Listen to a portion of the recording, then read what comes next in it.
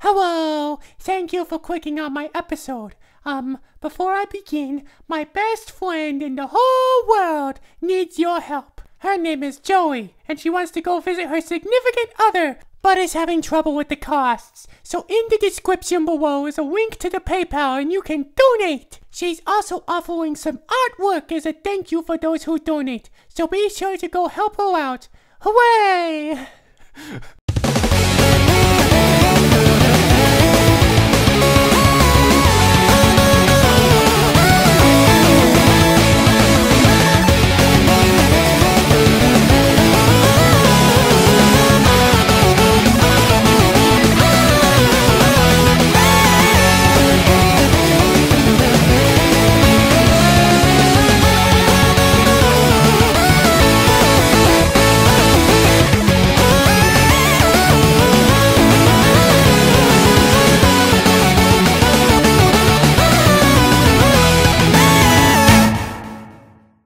Greetings, one and all to UniVS. In this show, we will analyze the stats, weapons, and abilities of two fighters to see who would win in a battle to the death. Many people have predicted the outcome, so let's see who guessed right and who guessed wrong. And be sure to stay tuned after the episode so you can see the next fighters and make your predictions down in the comment section below or in a video response. And who knows, maybe your comment or video response could be featured in the very next episode. With all that said, let's meet our two fighters. Yokai, the master of the microbots, and Syndrome, the 0-point powerhouse. Which of these two revenge-seeking supervillains would win in a fight to the death? This is UniVS.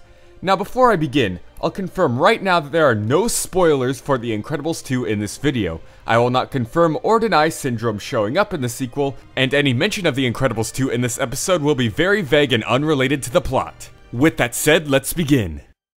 Now, it seems like Professor Robert Callahan had a pretty decent life at first. He's pretty smart, an instructor at one of the most advanced schools ever, and even had a daughter. The problem was that that last thing didn't exactly last very long. In an experiment for portal transportation gone wrong, Callahan's daughter was lost in the vast expanse of who knows where. As you can imagine, he wasn't happy. And once a genius young boy by the name of Hiro Hamada showed up at his school, he began plotting his revenge on the scientist responsible for the transportation experiment. You see, Hiro had impressed the whole school with a new invention, and Callahan saw it as an opportunity. He set the school on fire and faked his own death while using Hiro's invention to protect himself. With people now thinking he was dead, he was free to do as he pleased. He put on a mask, a robe, and became the brand new villain, Yokai. So this mysterious invention I keep referencing is called a microbot. Alone they don't seem like much, but Hiro created literal millions, and when they link up with each other, they can do just about anything you can think of. Yokai was the one who invented the technology behind the microbots, so by stealing them, he was able to reverse engineer and mass produce them for his own use. He also created a mask that held the ability to control them all with his mind alone. He can use them for transportation as it can carry him around just about anywhere and use it as a weapon. Since microbots are so small, clusters of them can squeeze into tight spaces and tear things apart. Or he can pile up a cluster so dense that they can do heavy damage with powerful hits.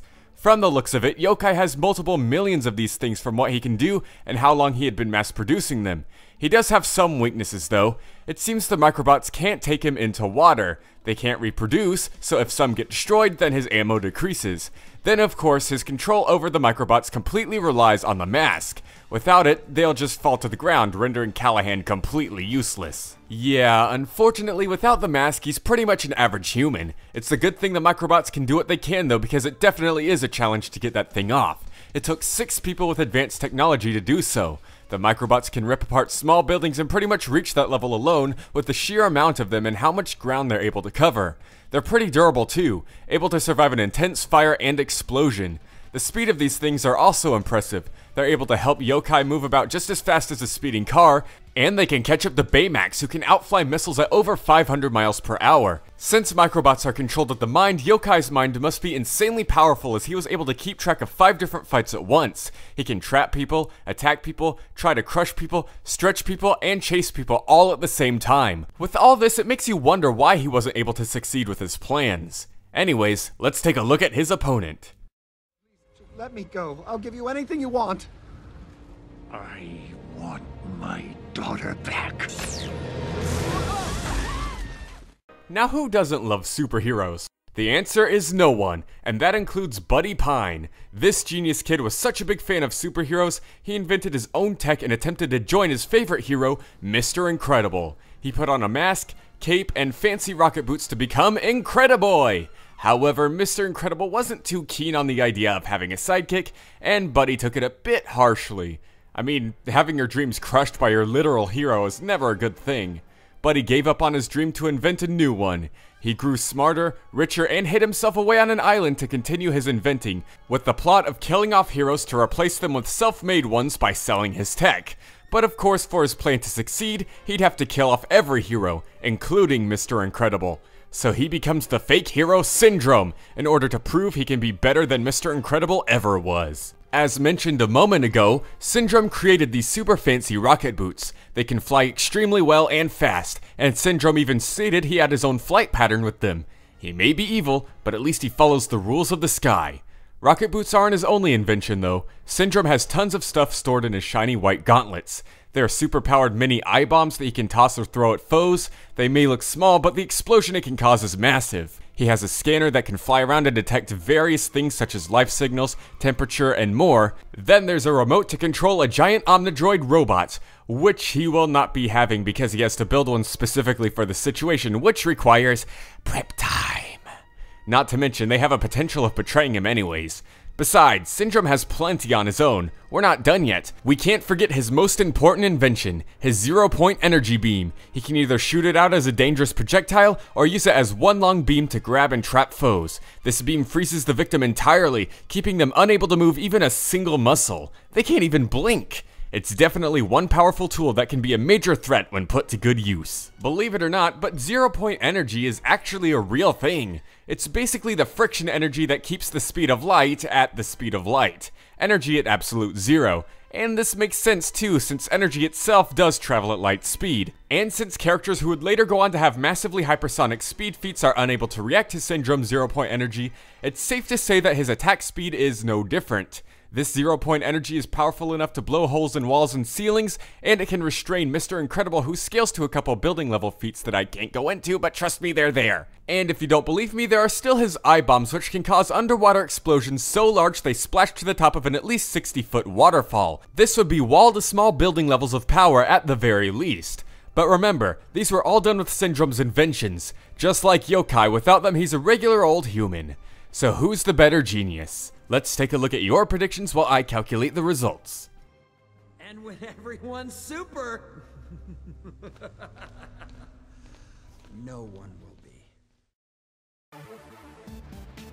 What is up, everybody? Cornel Keith back yet again, bringing you a little quick prediction for the next UniVS. We got Professor Callahan from Big Hero 6 versus my boy Syndrome from probably my favorite animated movie of all times, personally, The Incredibles. And I'm so hyped to go see The Incredibles 2. That aside, going into this, I was going to say Syndrome all the way, but Professor Callahan actually he's older, he has more experience. These guys are kind of like, in a way, feetless. Like, not necessarily all the way feetless, they just don't really have a lot of, like, Gru and Megamind type of stuff. You know, these guys are on that level of intelligence, you could say, but like they just don't have a lot of like concrete solid feats. So it's kind of like intelligence, gadgets, maybe reaction time, because I would say Syndrome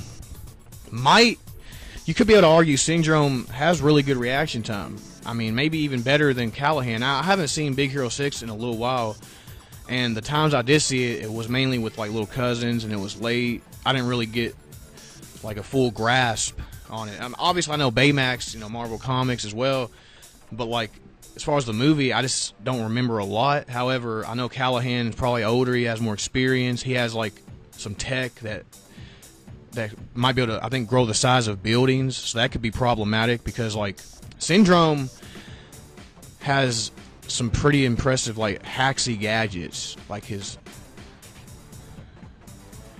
what he used on Mr. Incredible to just sling this guy around. And that's another thing, like he was caught monologuing and still was fast enough to react to Mr. Incredible, who himself has subsonic reaction time.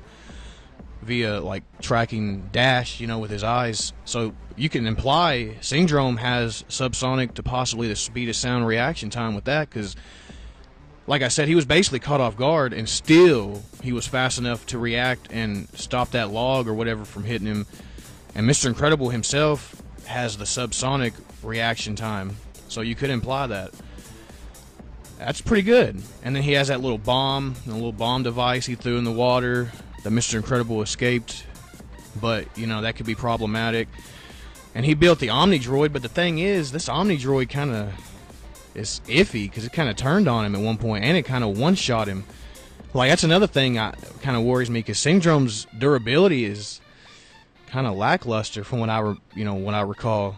And like, I love Syndrome, and I think there is some advantages on his side, but sadly, I feel like this might go to, not really sadly, just like sadly in the sense that I am more of a fan of Syndrome. But that being said, I can understand why Professor Callahan should win. I mean, I know I haven't said that much about him, but everything I know about Syndrome and everything I've heard and remembered about Professor Callahan, it just seems like Syndrome might actually lose more often than not. I mean, let me know what you think down below.